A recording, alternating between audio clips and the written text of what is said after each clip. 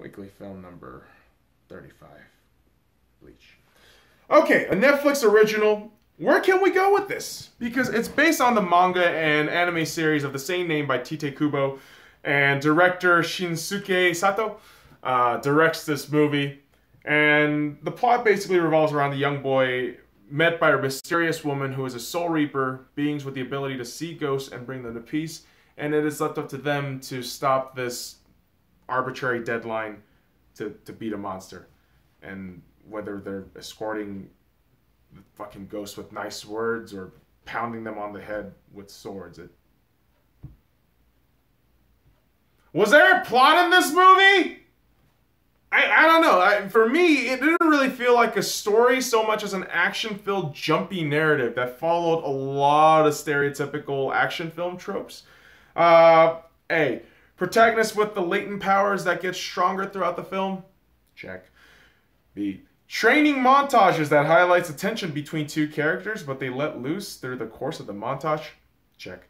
C. An ambiguous antagonist that has only served as a pawn for the bigger antagonist? Check. See, the hero, let's be honest here, the writer, somehow finding his way to victory despite all the odds? Check.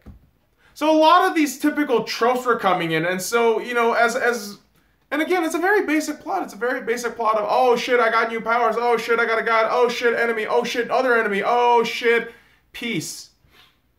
And it is, again, and the crazy thing is, of course, you know, the anime and the manga series goes on for so long, and for them to try to condense this into a near 2-hour film, it's very difficult to do. And yeah, the plot and writing definitely suffers from that. And generally, that's what happens. And also the characters. A lot of characters do get skimmed. But shout out to Sota Fukushi, the actor as Ichigo Kurosaki, was pretty fantastic. I'm not gonna lie to you. He was actually pretty badass. And I ain't gonna lie about that shit, because that dude really embodies how Ichigo, the character, is. Kind of a brutish punk, but he's also a very caring, kind-hearted individual. And Fukushi's really, you know, I gotta give that dude some fucking credit, man. His acting was actually pretty subtle and nuanced enough where I'm sitting here thinking like, damn, he doesn't have to exposit too much, but everybody else is expositing. Everybody else is expositing. Everybody else is like, oh my god, guys, this is what's happening in the plot right now. And you're like, good god. Couldn't we use visual clues to do this shit? This is like every other character is there as an expositional piece. That's really all they were there for. They were there as like an information button. You know when you play video games and you play the tutorial, you press that tutorial button? That's exactly what these characters are. I mean, Rukia kind of goes without saying, the most bland fucking character. And even when you read them anime and manga, I mean, I'm pretty sure there are Rukia fans, but when I read Bleach, I just always felt that she was the weakest character. Such a bland, boring fucking character. But that's just me. And so far as visuals, though, another movie where Netflix really, and here's the thing, they properly paid, and I think they put the right budget for visuals. I really do think that. Yes, some of the effects were not as stellar as others. There were some noticeable, you know, visual effects where it felt like, good God, this does not work on the green screen. What the fuck happened there? But generally speaking, though, it was pretty decent. The visual effects, the special effects, they were able to tie that in really well to all the props and all the costumes and shit. And it didn't, and as far as anime adaptations go for a live action film, it wasn't that bad in terms of materials and how they all looked. Even Ichigo's hair didn't look all that silly. And Renji, here's the thing about Renji. So if you guys don't know about this manga or anime, and Renji's one of the Soul Reapers who has this crazy ass long ponytail style red hair, and Byakuya is a Byakuya, the fucking Rukia's sister, Rukia's brother.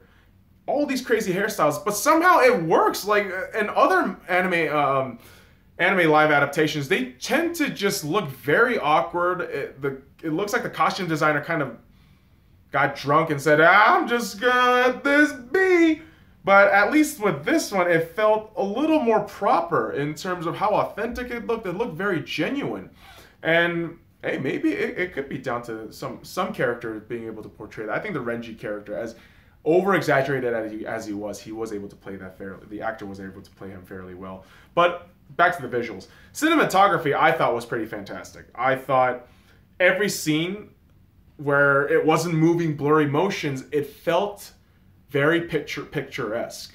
And every moment felt like a really good screenshot of what the director got from the Bleach manga. And I thought that was a huge shout out and a homage to the original creator Tite Kubo, because this, and I'm telling you, I really enjoyed this manga series a long time ago. And for them to translate a lot of the comic panels or those manga panels, kind of directly translating it, doesn't always work, but they did it in a way where they have it in a film format, film style, but it still looks uniquely theirs, but also mangas, like which is crazy. And I'm telling you, you just have to watch it to really understand what I mean. And as far as music goes, the music really brings out the anime vibe, but it isn't the best soundtrack to put out. It really just does its job. It's nothing to write home about. It's nothing spectacular, but it really just does its job. And here's the thing: after being like I said, after being an avid Bleach manga fan for a long time, you know, the movie didn't turn out as bad as some of the other anime adaptations I've seen. Death Note, fuck you, seriously, fuck you, Death Note. But as far as live adaptations go, I think this was pretty damn solid. But you know, it not without its flaws. I mean, the ending dragged on. Holy shit. I thought the Return of the King's ending was long. This felt longer. This felt somehow longer. And so, guys, if I have to give this movie a review, number, score, I give it a 5.5 out of 10. Bleach is a very well done anime adaptation that feels like somehow like by the books and by standard action film, which is crazy because from what all the good stuff they've done, everything else just seems so subpar. So that's why 5.5. But make sure you go check that shit out on Netflix. Not too shabs.